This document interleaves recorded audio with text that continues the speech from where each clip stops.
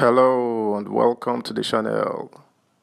The ruling All Progressives Congress APC has denied an allegation made by the opposition People's Democratic Party PDP that the bimodal voters accreditation system BVAs device, which the Independent National Electoral Commission INEC used in conducting the February 25th and March 18 presidential and governorship elections respectively, were supplied by the ruling party.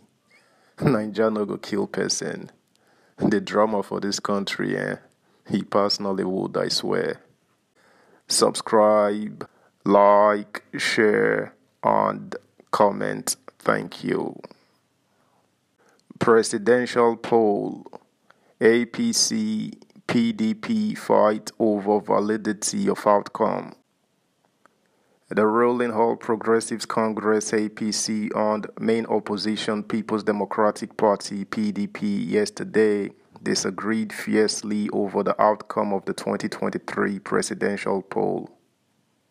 While the PDP described the victory of the APC and President-elect Asiwaju Bola Tinubu as an electoral heist that must not be allowed to stand, the APC countered that its presidential flag-bearer's victory reflected the will of Nigerians.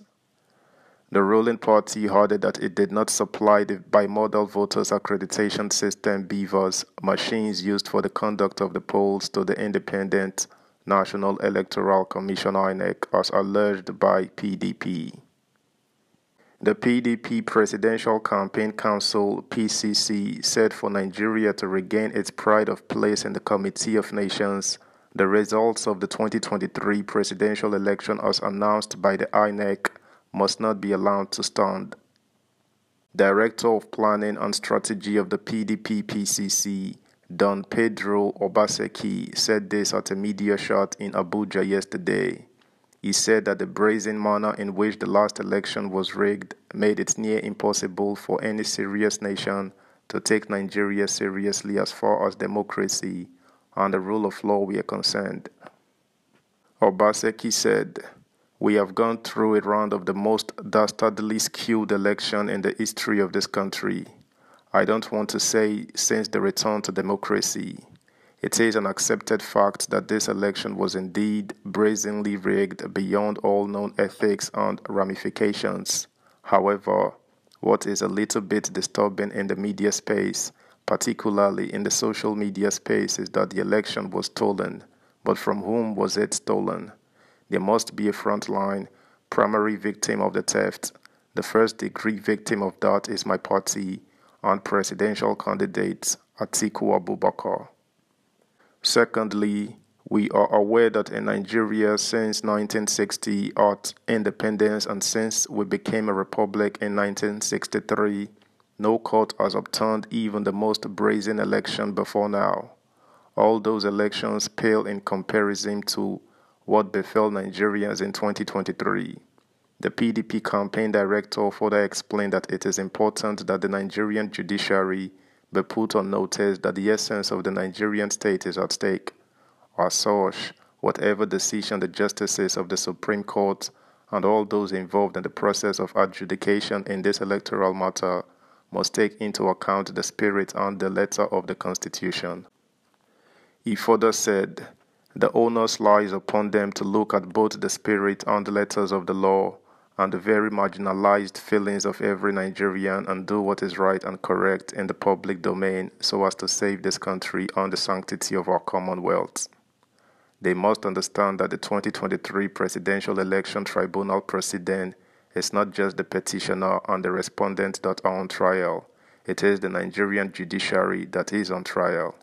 This is why I called my friends in the media as those who are the fourth estate of the realm and those who must be the forebearers of the conscience of this country, so that we begin to talk and not be dwarfed in the noise of the theft and the real election results, not the ones that Mahmoud Yakubu announced. On the implications therefrom of the Commission's official position that has been taken by Mahmoud Yakubu in pronouncing the APC presidential flag bearer the winner of the election. I was in the very fulcrum, the very engine room. I was in charge of strategy, from drafting to curating and monitoring of the elections from all the 176,000 plus polling units across the country. I know who won, not only because the person is my principal, but because the truth must be told. We can no longer continue in this blatant disregard of our people. On its part, the APC tackled the PDP presidential candidate Al-Haji Atiku Abubakar, accusing him of raising spurious and wild allegations in his bid to discredit the INEC. The ruling party, in a fresh process it filed before the Presidential Election Petition Court (PEPC) sitting in Abuja, said there was no truth in Atiku's allegation that its leadership was involved in the supply of BVAs machines that INEC deployed for the conduct of the general elections. APC said it was not aware that INEC procured the BVAs machines from a company belonging to one of its members. That even if Senator Mohammed Sani Musa is a director of Acti-Rate Technologies Limited, he has nothing to do with the operations and day-to-day activities of the company. APC averred in a written statement on oath it filed to counter Atiku's petition against its candidate and president-elect Bola Tinubu. The party further dismissed Atiku's claim that INEC compromised by awarding contract for the production of sensitive materials that were used for the general elections to a company owned by one of its chieftains.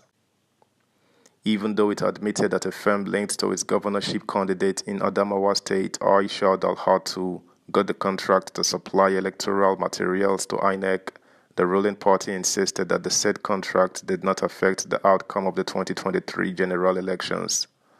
That I know that Binani Printing Press Limited had been involved in printing and supplies for several years before the 2023 election. That I know that Aisha Dalhatu, though a director in Binani Printing Press Limited, but only in a nominal sense as she was never involved in the day-to-day running and activities of the company. That there are other directors of Binani Printing Press Limited who are responsible for the day-to-day running of the company and have nothing to do with politics. That the award of the contract for the supply of electoral materials to be used for the 2023 election to Binani Printing Press Limited has nothing to do with Aisha Dalhatu, who was the gubernatorial candidate of the All Progressives Congress for Adamawa State for the 2023 general election. That's the news, guys. Thanks for listening. Until next time, bye.